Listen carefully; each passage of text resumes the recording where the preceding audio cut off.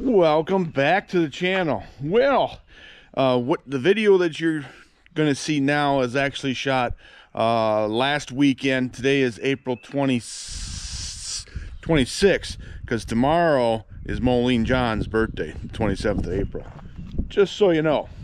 But anyways, the video you're about to watch is Jacob's senior project. I realized that I was looking through the footage. I didn't do an intro, so now we're doing an intro. So it's little, I don't want to say a backstory, but tell more about it. Jacob needed a senior project for his mechanical engineering degree, and I said, hey, make me a fancy splitting stand, would you? You know, something that's nice and safe and easy. So that's what he did. He did the CAD drawing, he did all the engineering design. He can tell you all kinds of fancy specs that I understand what he's talking about, but I couldn't tell you how to figure out how he got his numbers. But hey, that's why he went to college, right? So anyways, it's all done, or done enough for now for his senior project. And actually yesterday was what they called the showcase, where all the seniors, but all the senior projects were displayed, and they had people coming in to critique them, and advisory committee stuff for the college. And we were invited because we were parents. So it was kind of neat to see other people's, well, basically an invention or an improvement on an invention.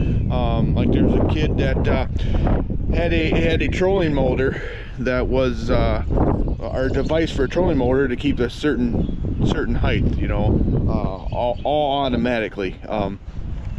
That was neat, like I was telling some other kids there, like, hey, this is actually something that somebody could use, but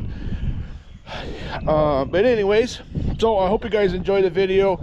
Jacob's going to be talking in quite a bit of this one. So reveal of his, it's a Minneapolis Moline based, or not so much based, but it's to be used with Minneapolis Moline tractors, but of course it could be adapted to any tractor.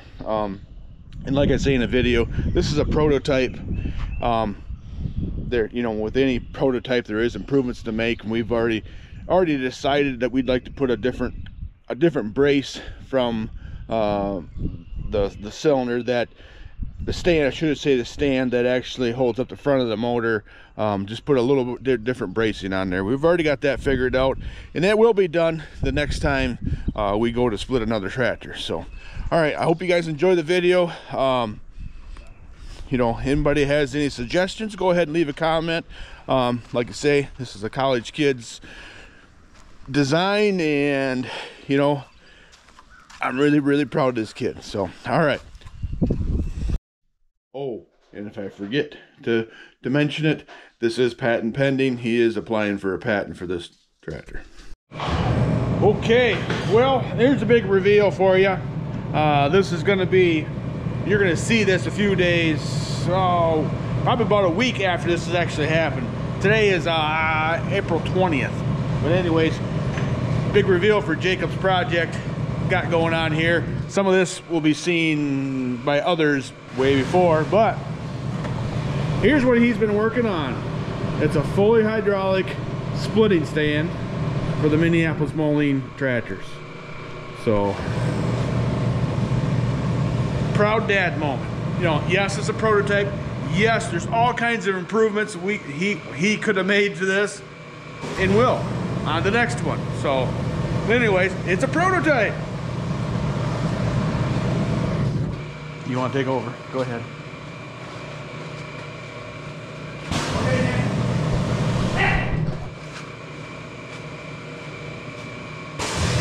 All right, this is the final test for my Ferris State Mechanical Engineering capstone project, my hydraulic tractor splitting stand. It is already mounted underneath. This is a Minneapolis Moline M670, weighs approximately 7,000 pounds, which is nowhere near the 20,000 pound capacity that the stand is rated for.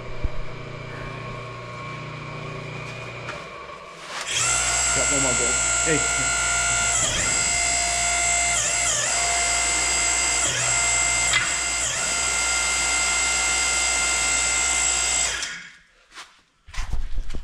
Now it is tightened up and we can take out the last bolt.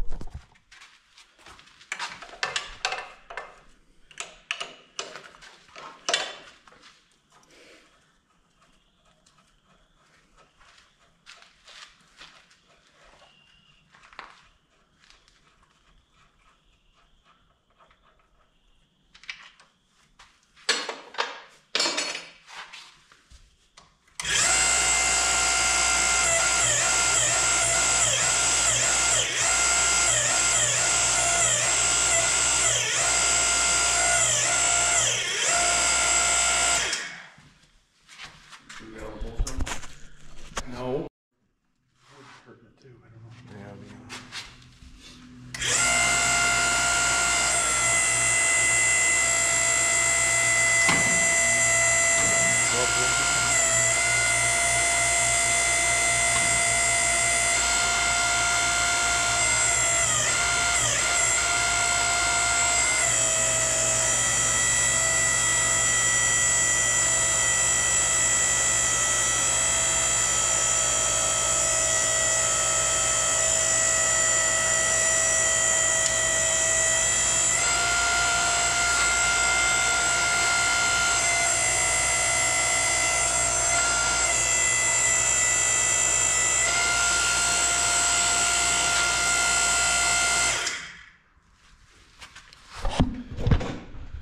There. Now you have plenty of room to get inside to work on the clutch and the amplitorque. And now we'll put it back together. Alright, now we'll bring it back together.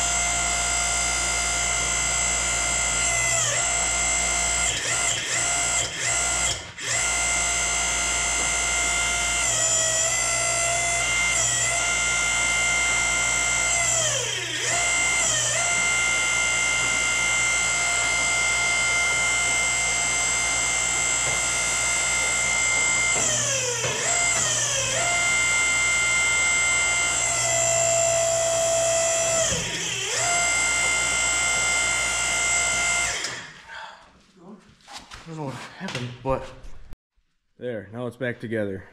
We do the last little bit with fine adjustment by turning the shafts in the flywheel and then use the bolts to draw the last of it in. Okay, well, that was some of the footage you saw was Jacob is using for his not final exam, but you know how they have to do a little presentation once they get their project done. So, all right, well, I don't know if this is enough for a whole video or not. If not, I'll add it with something else. But again, proud dad moment. You know, he engineered that all by himself. Actually, he did 99.99% of all the welding. Dad might have helped a little bit, and he maybe consulted me a few times, but he did pretty much everything all by himself. So super proud. So all right, well, okay, well, I needed to do an outro for this video because I didn't think it was quite long enough. So yes, the tractor split and stand did work. Does need a few improvements, not a big deal. I don't know if you could tell in the video or not, but we didn't put all the bolts back in because I'm gonna have to split this tractor anyways to work on the amplitorque. And full disclaimer too, to get this thing back together easier. We did take the clutch and pressure plate out of it, just so you know. You know, full disclosure, you know, I try to be honest and everything, but you know, for his video for YouTube, I thought, you know, it'd be easier to do that because the motor is still stuck. If the motor wasn't stuck, we'd be able to turn the flywheel over, you know, and help line up the splines on the input shaft and the PTO shaft. But with the motor being stuck still, that was, you know, hindered us from putting it back easier. So then in the beginning, we did have to split it, you know, with a little bit of a pry bar just to get, you know, because the dowel pins were rusted, you know, in there, just a little bit. But once we got that free and got it separated off the dowel pins, that thing works slick. So really proud. You know, his mother and I are very proud of him for doing what he did there. He worked hard. In the video, we worked till 9 o'clock that Sunday night because he had to leave in the morning to take that back to college to get it going. So Nicholas was helping as well when we needed him. But yeah, looking this tractor over while we're here, yeah, this manifold is garbage. She's, you know, the guy said it only sat out for a couple of years or whatever, but you know how that turns into something else. So yeah, this one's stuck pretty good yet. Like I was telling you, I think it's number 3 cylinder, has what it looks to be like a spider nest in there, boogers and stuff. So we'll need to, I'm probably gonna end up taking the heads off and doing a little more inspection in there too. Try to clean that stuff out. I haven't tried recently. Oh, update also on my arm. Had an MRI at 10 o'clock at night, Thursday night, and then yesterday was Friday. Got the results.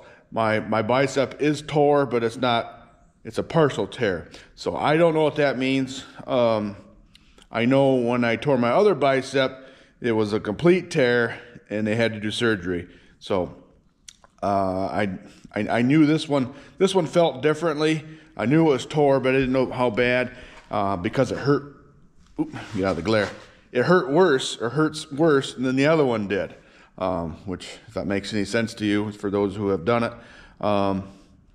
But so I don't know. I got a doctor's appointment on Monday, and we'll see how that goes. If I have to have surgery or not, you know, maybe they don't do anything with a partial tear. I don't know.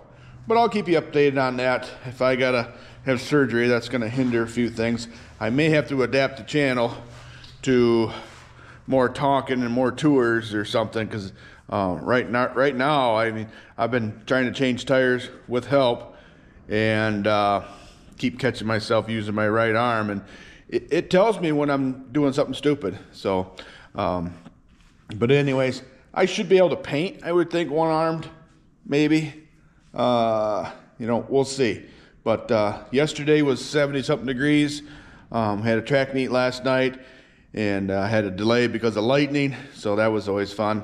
And then it poured, and people got wet. And that's only about 25, 30 miles straight south. And you go outside here, I could make dust. So, you know, that's just how sometimes the rain patterns get. And I do have a new lens cap. The one I have on here is the old one, the original one that had a little scuff in it. Luckily I kept that because I broke the other one. But supposed to have a new one coming today. So, well, that's the split stand, and little overview of what's going on. Today I'm actually supposed to be planting some corn with the Oliver corn planter. We'll see how that goes. But first I have to go get something else that I acquired. And again, it's not yellow, that I know of, at least. So, but hey, when I get there, or I'll probably take you along, but I don't know how much I'm going to video of it. Yeah, more exciting gems, and I don't know if I'm going to keep this thing or not. We'll see. It was a good deal, and I know some people that maybe want it more than I do. So, all right. Well, I think we'll cut the video here this weekend. Also, though, sorry, I'm gonna take the hydraulic unit off of this one, and we'll get it back outside and continue to wash it.